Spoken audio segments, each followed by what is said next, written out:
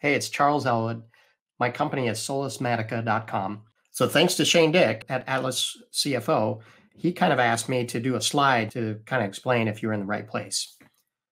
So if you're using Power BI and you're getting to close to the file size limit of your PBIX file, it's 1 gig. So what do you do at that point?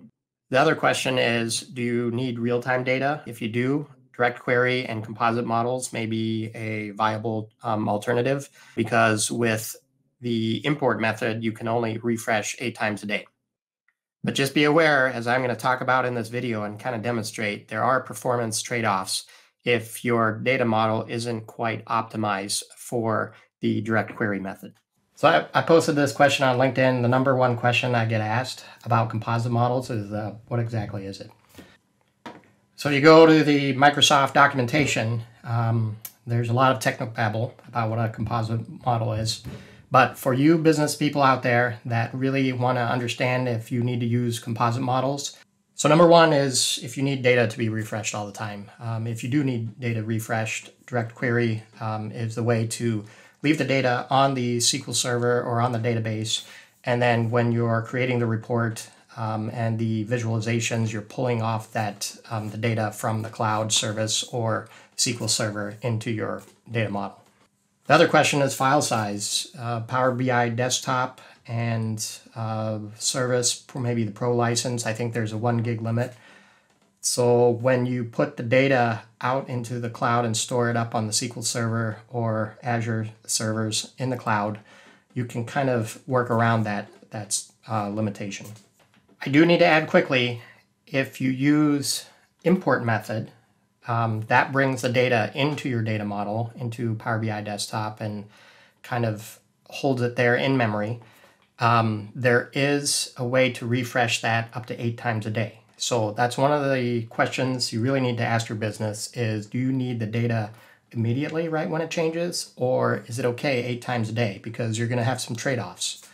The other question is really file size. Look at your file size, see if it's above 1 gig. If it isn't, you should be fine just with Power BI Desktop, and you don't have to trade off with complex SQL queries and all kinds of delays because the data is being brought in from being stored on the SQL Server or in the cloud and you're bringing it in, right? So the next question is, what is a composite model? Let's go into Power BI and Desktop and take a look. So before we go into the model, let's take a look right here. So the first one, test file size, direct query, composite model. You can see 125K, not too big. First integration, test file size, import. So this is where everything is imported into memory. The data is there, but can be scheduled to refresh 8 times a day. You can see here 788K. So let's dive into the direct query, take a look at that.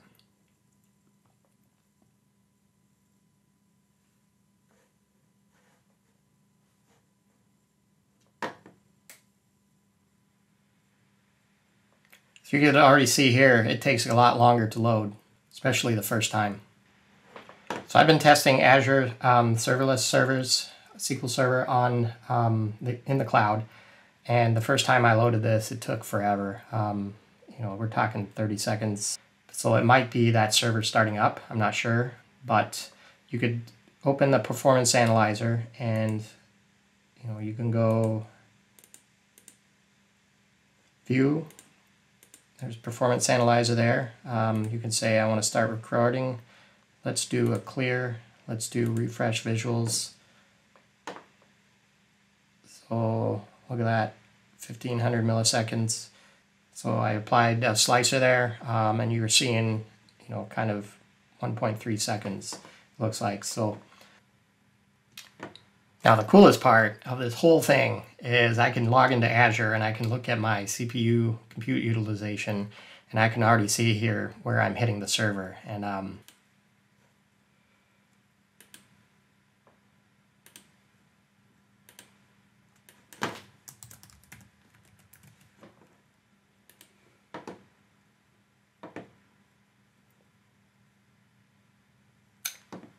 right, the other thing I've been doing that's really so much fun is I've been going into SQL Server Management Studio. And in here is where I loaded the tables. So let's look at the table. This is the one with the data. So let's do an edit. Let's take a quick look at edits.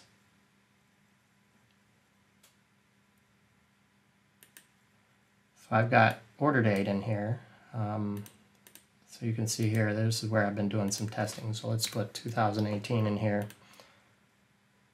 Put this up into the server. Go on to PowerBI service. Do a refresh. Voila! So that is so cool. Like, I'm updating this Azure SQL Serverless Server with SQL Server Management Studios. It's putting it up into the cloud, and then I have PowerBI service up in the service, connecting to it, updating this data, and just to top it off, let's take a look at, let's do a data refresh here. There it is, 2018. It pulled that one view in. It took about 1.6 seconds. So we're just going to look at, I have the calendar table, I have AdventureWorks, I have sales order that I'm going to add in later. But right now, this table right here is in direct query mode, and this one is built inside of Power BI itself. So this is kind of a composite model, but it's refreshing here automatically. So cool, awesome stuff. All right, I sent this video out and I got a few questions back. We're going to address those right now. One question came in from Ian Bowman at Work Adaptive, and Ian asked if there's, what's the difference between direct query and live connections.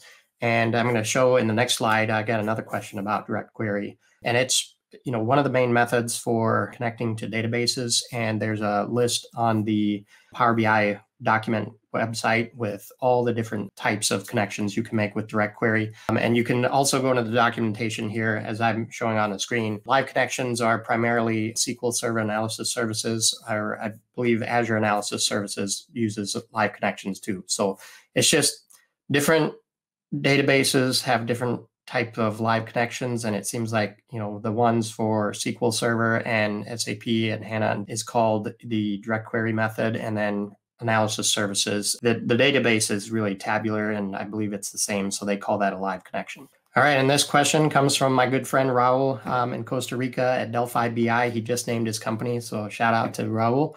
And Raul was asking, so in this video I use Azure SQL Server, but there's a whole bunch of different connections you can make with direct query. Not all connections, right, are available via direct query. Like, for example, some of the more common ones like Excel and CSVs don't have that availability to do direct query. However, if you go to the documentation website, you're going to see here there's a huge list of direct query sources. If you have any questions, post them down below, because I'm going to be monitoring for about an hour after I post this video to see what questions come up about Composite Model.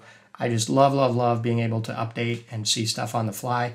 I hope this helps you kind of decide if you need composite models or not. I'm guessing a lot of people don't quite need this, but it's been so much fun. And if you're like me and you just love tinkering around and figuring this stuff out, write your questions below and tell me, what question should I answer next. Thanks, bye.